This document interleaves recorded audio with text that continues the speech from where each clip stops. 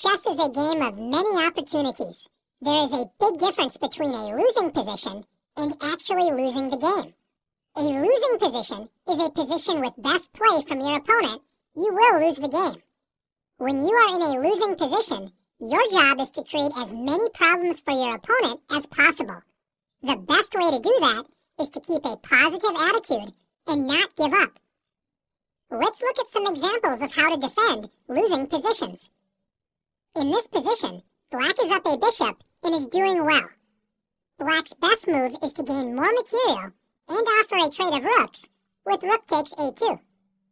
When you have a material advantage, it's usually a good idea to offer trades, especially if you can remove your opponent's greatest source of counterplay, the queen. For this reason, Black plays queen to f6, skewering the white queen to the unprotected rook on a1. In general, the losing side wants to keep things complicated and to avoid trades, especially the most powerful piece, the queen. White finds a clever idea with queen takes d6. White captures a pawn and offers the rook on a1. In a winning position, you should always look for your opponent's counterplay, especially checks. Black doesn't think that White has any real threats and quickly captures White's rook with queen takes a1. What idea did Black overlook? Now that the queen no longer protects d8, White plays queen to d8 check, forcing king to h7. And White salvages a draw from a losing position with queen h4 check. After king g8, White will force a draw after queen d8 check. This is known as a perpetual check. Black cannot escape White's checks, and the game is a draw. Always remember to look for perpetual check opportunities when you are in a difficult or losing position. Let's take a look at another example. In this position, White is up a rook and a pawn and is offering a trade of queens. If the queens are traded, Black has no counterplay and will surely lose. Instead of accepting a losing position, Black plays the resourceful queen to g7. Black refuses to trade queens, keeping the position complicated. After queen to g7, Black has even set up a trap. Do you see it? Remember, the winning side should always look out for chances for counterplay, especially all checks and captures the opponent can make.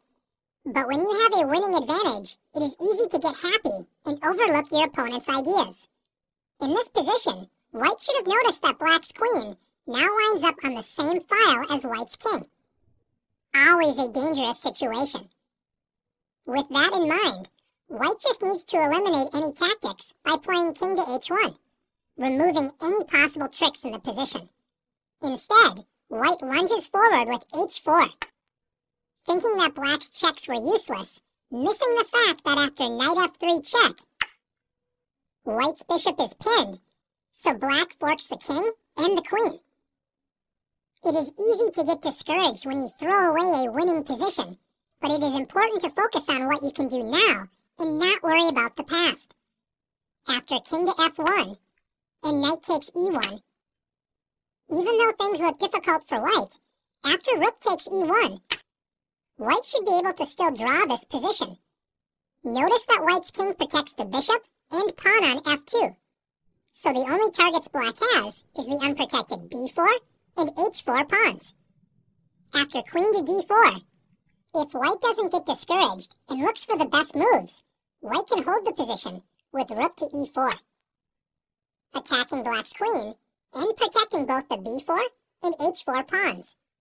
After queen to d1 check, and rook e1, and queen to b3, Black cannot make progress after rook e4.